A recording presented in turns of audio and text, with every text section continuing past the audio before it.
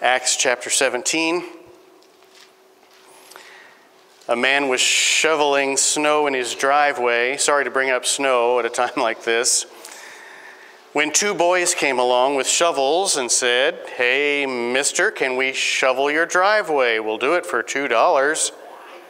And he said, "Can't you see I'm shoveling my driveway right now?" And they said, "Yes, sir, that's why we asked. We get most of our business from people who are halfway through and feel like quitting." And I'm sure that is true. I used to plow snow in Illinois, and if you saw my truck all rusted out, you'd believe me about that. And everywhere I would go, just trying to help some of our members, shut-ins, things like that, people would be standing out in their driveways with the shovel in one hand and their wallet in the other, waving. I don't have time. I can't stop everywhere. Unfortunately, today, there's a lot of people quitting on God. But the Apostle Paul never quit, and he never gave up. After deliverance from an earthquake out of that prison at Philippi, most of us would have decided to go back home, but Paul and Silas continued preaching the gospel. That was really their first stop. That was their greeting from Europe. Welcome to Macedonia, as they're thrown into prison, as they're put in the stocks.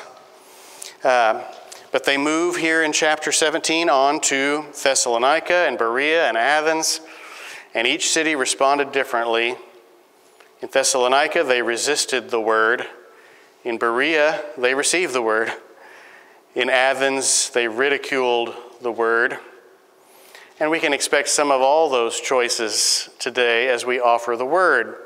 Let's talk about Thessalonica a little bit tonight. This city was located on the main highway connecting east and west in Europe. The main highway of the ancient world, it was called the Egnatian Way, and you can still see part of it here on the screen. It connected the different portions of the Roman Empire, east and west, a strategic city, a capital city in Macedonia. It was a center of commerce, and so Paul knew if he could reach that city, he could reach anywhere. And that's what the church ought to strive to do, is be not just a local church, but a regional church, and that has fingers out all over the place trying to reach into other areas, disseminating the gospel outside of these walls, not forgetting our local community, but to regions beyond and bordering counties, and thinking about our country, our world. Isn't that what Jesus said? Jerusalem, Judea, Samaria, and the uttermost part of the world. First of all, this is a good, historic, strong church that has had a lot of influence locally and globally through the missions program. Our missionaries, think about it, are paid staff members of the church, and they represent us in many other countries. We are personally blessed with unpaid staff members. Well, they're paid by somebody else through our website sermon ministry. There's tens of thousands that preach these messages in other places. It's neat. Go look up sometime a title of a message that you liked here, and you'll probably find it somewhere else and say, "That really sounds like something I heard." And then some of you will say, "Our pastor must have copied them." But thankfully, they are wanting to use our messages. We want to be regional. We want to be local. We want to be global in what we do. And Paul wanted to do that. You know, he was only in Thessalonica for 3 weeks, and yet he founded a church there. And it was a great New Testament church during that time. And years down the road, he wrote his first letter to them. 1 Thessalonians 1:8, he said, "From you sounded out the word of the Lord, not only in Macedonia and Achaia, but also in every place. Your faith to Godward is spread abroad, so that we need not speak anything." It spoke for itself. And that church started out of a riot. A riot. Paul was winning people to the Lord, and a riot erupted. Because when you preach the gospel, not everybody's going to like it. The devil constantly battling a Bible-preaching church from without, sometimes from within, or both. Satan doesn't yield an inch without putting up a fight. Look at verse 4 in our text. So we are in Acts 17. The first verse tells us the towns, and Thessalonica included there, where it was a synagogue of the Jews. Verse number 4 says, some of them believed and consorted with Paul and Silas. Of the devout Greeks, a great multitude. Of the chief women, not a few. In other words, there was a revival going on. There was good things going on. And yet the devil used people to do some dirty work. Look at verse 5. But the Jews which believed not. There was people who believed, verse 4. And there was people who not only didn't believe, but they were angry. Verse 5. The Jews which believed not, moved with envy, took unto them certain, I love this phrase, lewd fellows of the baser sort. Can you picture lewd fellows of the baser sort? What do they look like? Look around. Right within the room. I imagine leather jackets, maybe some sunglasses, a lot of Brill cream. I'm not sure back in those days how they, the lewd fellows of the fellows of the baser sort would look. It says, and gathered a company and set all the city on an uproar, and assaulted the house of Jason, and sought to bring them out to the people. A riot. Assault. Yeah. Did you hear about those two peanuts walking down a dark alley, and one of them was assaulted? That's not in the notes, probably for a reason. Assault happening here, a riot happening here, even though people were believing and you'd think people would be excited about revival going on. No. And the devil used people to do his dirty work. Be aware that he will use anyone, he will use any of us, myself included, even unwittingly, to do some of his tasks. The Bible says not to be ignorant of his devices, that he works in that way. He can use me. He can use you. Don't let the devil use you to be part of trouble in a place that's preaching the gospel. And remember, if you're a leader, leaders are influential at the top of his hit list. A big bullseye on your head. You can't have a group of people and everybody agree on everything all the time. Not everyone will see eye to eye. And so we've got to be humble enough to say, as Jesus did, not my will, but thine be done. Well, that wasn't happening in Thessalonica. This passage says the troublemakers gathered together, these lewd fellows.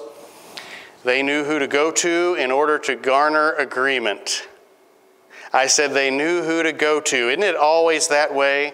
Troublemakers gravitate toward their own kind because they can always attract others who have an axe to grind, a sympathetic ear.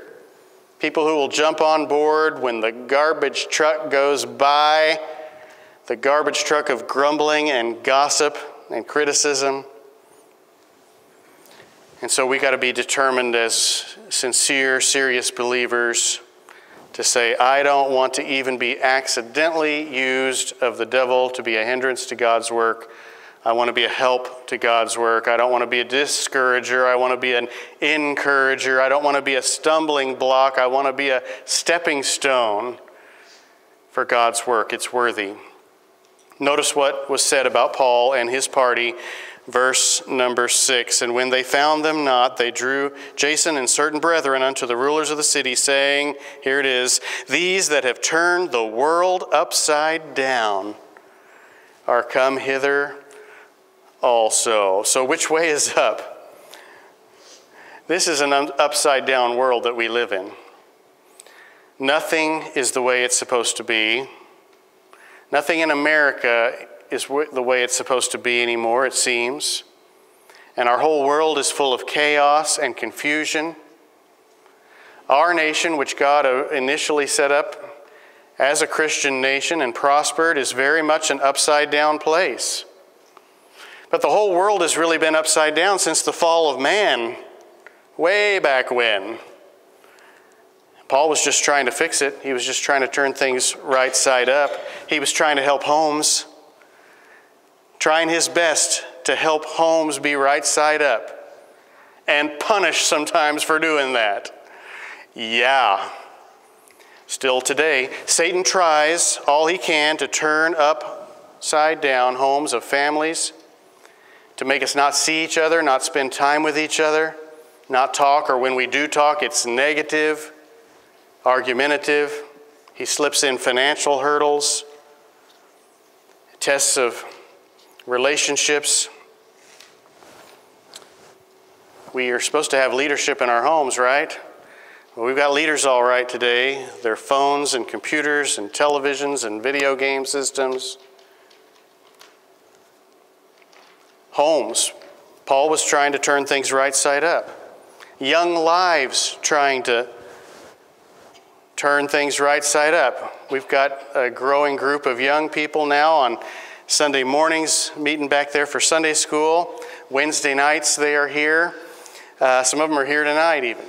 Satan will do all he can to turn our young people upside down by introducing drugs to them and alcohol and pornography and the occult we preached on a couple Wednesdays ago to the teens.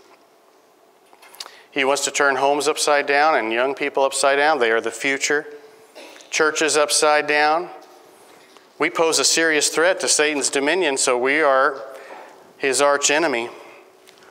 He tries to turn our hearts upside down. I know he tries to turn mine upside down. His goal extends to all of us in leadership. Don't act surprised when that happens. It's only smart. Take out the head. Take out leaders. God can help, though. God can help us turn the truck around, help us turn our worlds right side up, turn wrongs into rights. Maybe it could be said of us what it says in verse 6. These that have turned the world upside down are come. We need to turn this world right side up. And it takes three things. According to our text, number one, we need to be reminded tonight, all of us, to exemplify the Savior. I sure need to be reminded of that. To exemplify the Savior. Paul exemplified the Savior in two specific ways in our text. One was in his worship. In his worship, he was an example of the Savior. Look at verse 2 and that phrase, as his manner was. Verse 2, Paul, as his manner was, went in unto them, and 3 Sabbath days, that's in church, reasoned with them out of the Scriptures. That phrase, as his manner was, means it was his habit to go into the synagogue, into the church. And that reminds me of Jesus. Luke 4 and verse 16, he came to Nazareth where he had been brought up, and as his custom was, as his manner was. You see that phrase? As his manner was, Paul's manner, Jesus' manner, as his custom was. He went into the synagogue on the Sabbath day and stood up to read. And so Paul is just being an example of the Savior in his worship. On God's day, he was in God's house with God's people, opening God's word, hearing God's message. You are too. I'm proud of you. Now think about this. Think about the churches Jesus went to. Imagine you're Jesus and you're going to, what kind of churches are they? They're Jewish churches, right? They're synagogues. Look in the phone book in Jerusalem, Independent Baptist. No? Where's he going to go? Sabbath day after Sabbath day for his whole life and other days in between. And the Bible says in those days the Jewish religion had become a dead faith. So these were dead churches. Churches that had substituted ritual for relationship. They had religion without reality. Lots of sacraments and no spirituality. They're a dead church. On one occasion, Jesus said, this is supposed to be a house of prayer, and you've made it a den of thieves. You know he kicked over the tables there. Think about it. This means that for all of his life, the Lord Jesus attended a dead church. And yet he was faithful. And Christ loved the church and gave himself for it. How do you feel about it? This morning's message I mentioned was from our Wednesday night series. And some on their way out said, am I missing something? I didn't know you're giving stuff like this out on Wednesday nights. Hey, come out and join us. That's what we do. Hebrews 10:25 says not to forsake the assembling. We always focus on that phrase, don't forsake it. But look, as the manner of some is, Paul as his manner was, Jesus as his custom was. There it is right there in that verse. The manner of some is going to be to forsake. Well, I'm preaching to the choir tonight. The devil doesn't take days off, does he? Nor should we. It's work to be faithful, but it pays to serve God. Now, this is not a little thing. The matter of faithfulness is not a little trite thing. To treat the holy day as a holiday, as the manner of some is, it's a bad testimony. We can be a bad testimony to our relatives. They come to town, tell them they're welcome to come with you, but as the manner of some is, as our manner is, as our custom is, we will be in the house of God. It's shocking but true. Some will give prayer requests for lost family members, but then when those family members come to visit on a weekend, they do the unimaginable and leave it up to their guests whether everybody's going to go to the house of God or not. You're not going to win your kin that way. Well, it's not only a matter of faithfulness, it's a matter of our testimony and our influence because we want to turn our world right side up. And we need to be exemplary in our worship, which is square one, the most basic building block of serving God. Paul had it down in his worship. Secondly, in his walk, he exemplified the Savior. Verse number 4. And some of them believed and consorted with Paul and Silas, a great multitude, women, not a few, a lot of folks. He was winning people to the Lord everywhere Paul went. He left behind a trail, didn't he, of new converts. What kind of trail do you leave behind you? Recently, as a congregation, we all together quoted that lovely Psalm 23. And one of the phrases that we said together was, surely goodness and mercy shall what? Follow me. What kind of trail do you leave? What follows you? Is it turmoil and conflict that follows you everywhere you go with a victim's mentality? Pass that on down to the kids and down a few generations, and what happens? We have a world that's upside down that needs turned right side up. A negative spirit. We can leave foul footprints everywhere we go. Brighten rooms just by leaving them. What do you leave behind in your workplace each day when you leave it? What do you leave behind at the dinner table when you get up from it? What do you leave behind when you leave any public place, the beauty shop? And by the way, what is it about a beautician's chair that brings out the stupid in people? The barber's chair. Dump your whole life story on this poor worker. They're a captive audience, and leave them with your burdens. Do the chemicals seep through your scalp or something? What happens? What do we leave behind everywhere that we go? What kind of trail? In his walk, Paul left behind quite a trail of people who got saved. And we'll never turn our world right side up with a critical, angry, negative spirit. If we want to turn our world right side up, here's the key. Let people see Jesus in you. And Jesus, though he did get angry a few times, really had a kind and gentle and meek spirit. Exemplify the Savior in your worship, in your walk. I heard about a little girl in Sunday school. Her teacher asked her to recite the books of the New Testament. And she said, oh, teacher, I don't know if I can say them all, but I know it starts with Matthew and it ends with Revolution.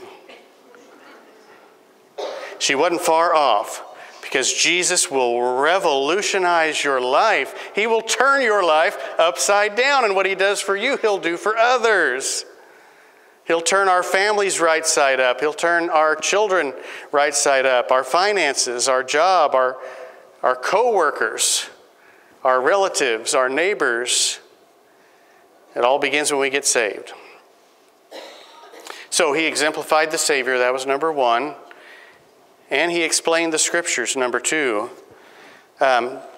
Let's look more carefully at verses 2 and 3 at how Paul explained the Scriptures. And Paul, as his manner was, went in unto them in 3 Sabbath days, reasoned, here's the part to focus on, reasoned with them out of the Scriptures, opening and alleging. So look, reasoning, opening, and alleging things.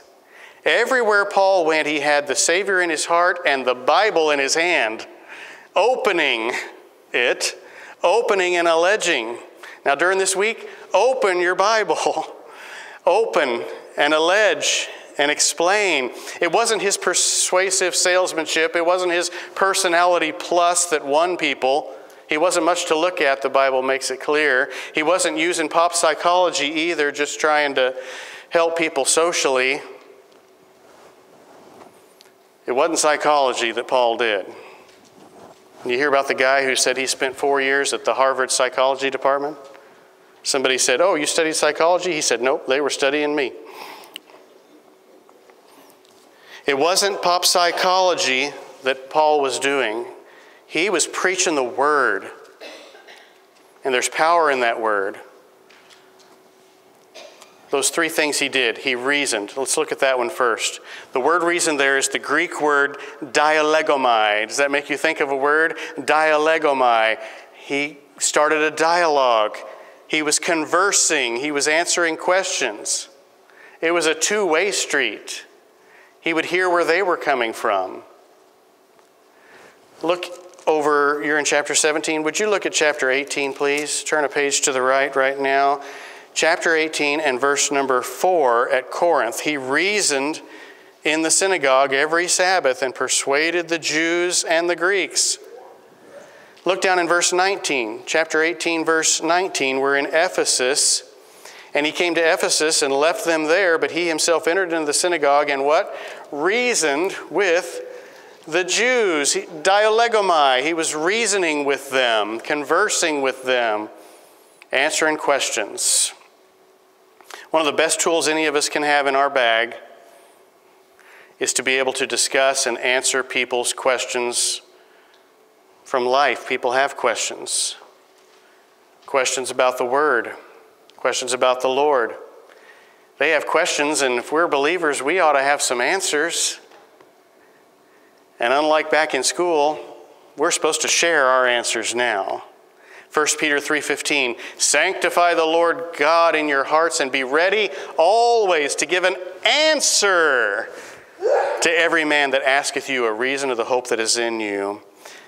Wouldn't you love to be there and hear Paul do this? Answer the questions that were asked. He's convincing these Jews that this Jesus is their long-awaited Messiah. Now, I know we don't have a whole lot of Jews in our area.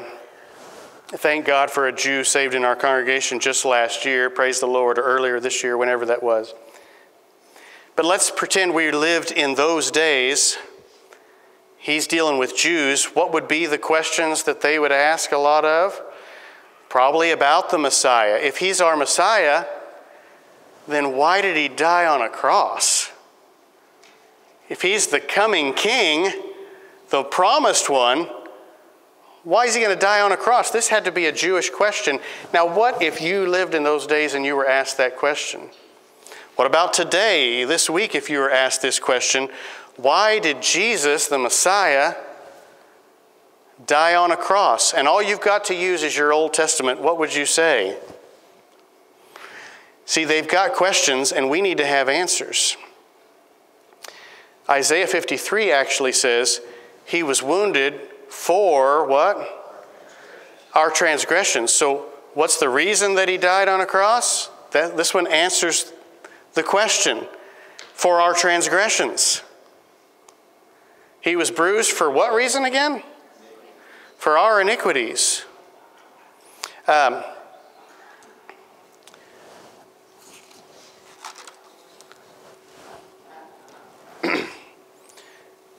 There's quite a bit in your Old Testament about Jesus and the cross. Psalm 22, verse 7 says, "All they that see me laugh me to scorn. They shoot out the lip. They shake the head, saying, he trusted on the Lord that he would deliver him. Let him deliver him, seeing he delighted in him." Remember, that's just what they said on the cross. If you're really him, you could come down. They shoot out that lip. Psalm 22 and verse 14. I don't know, Jacob, if I gave him these verses. Probably not. Psalm 22:14. A messianic psalm says, "I am poured out like water," a picture of Jesus on the cross. "All my bones are out of joint. My heart is like wax. It's melted in the midst of my bowels." A couple verses later, "Dogs have compassed me. The assembly of the wicked have enclosed me." Then it says this, "They pierced my hands and my feet." They had questions and he had answers, and I bet he used these verses. 2 verses later in Psalm 22, "They part my garments among them. They cast lots upon my vesture." Our missionary to the Jews a few months ago used these passages and had the privilege of leading a Jew to becoming a messianic Jew, a born-again, Bible-believing Jew. A Jew could ask, what's all this about a resurrection? Let's say he had to die, but what is the resurrection then about? What would you say to that question? You've got your Old Testament. Psalm 16:10, "Thou wilt not leave my soul in hell, neither wilt thou suffer thine Holy One to see corruption." It's the resurrection predicted in Psalms. Then Paul concludes dramatically with verse 3, opening and alleging that Christ must needs, we're in chapter 17, verse 3, that Christ must needs have suffered and risen again from the dead, and that this Jesus whom I preach unto you is Christ. And verse 4 says, some of them believed. Praise the Lord for some who will believe. It's not going to be all. 2 Timothy 2:15 says, "Study to show thyself approved unto God, a workman that needeth not to be ashamed, rightly dividing the word of truth." They've got questions. We need to have the answers. Study. Have daily devotions. Go to Sunday school. Be empowered by the word. We'll study and go deeper on Wednesday night. I invite you to come. So he reasoned. That was letter A. Letter B, he opened. You see that in verse 4? He opened, or verse 3? He opened, explaining what it meant. Opening their eyes is the idea. Illustrating, like parables like Jesus used. And the light goes on, ding, and people understand. Opening, letter C, alleging. Verse 3 says he alleged. The word there literally means to lay alongside of. He was taking the Old Testament and laying it beside Jesus and alleging, here it is. For instance, he could show them Micah 5:2. "Thou Bethlehem Ephratah, though thou be little among the thousands of Judah, out of thee shall come forth unto me that is to be ruler in Israel, whose goings forth have been from of old, from everlasting." He could show them that Micah said it'll be Bethlehem, and then lay alongside that, alleging, isn't that where Jesus was born, Bethlehem? Yeah. Did you choose where you were born? Nobody chooses where they were born. Some people choose where they give birth, but that baby didn't choose where they were going to be born. How could this happen? The Old Testament said Jesus would come from the tribe of Judah. Isaiah predicts it would be by a virgin, and 300 more prophecies building a case, opening and alleging, lay alongside of. And this is how we turn people's world right side up. Can I give you a powerful illustration of this? I love this one because if you know me, you know I just hate evolution, this fairy tale for adults that's turning our young people away from the Lord. Well, Charles Darwin, known as the father of evolution, he visited a lot of remote places looking for what he believed in his heart, looking for evolution and progress. And he once visited a remote Pacific island in search of evidence, and he found a people there so uncivilized that he predicted these people are still evolving. They're proto-humans. They're not fully human yet, because they were just so, in his words, ape-like. He predicted that they were still evolving, and he said it's going to take many, many millennia for them to come to live like a normal human and wash and eat and behave and think like normal humans. And he went back to that island just a few years later, and to his astonishment, they'd been made over, unrecognizable, civilized. And he said, "What happened?" And the people said, "The missionaries came."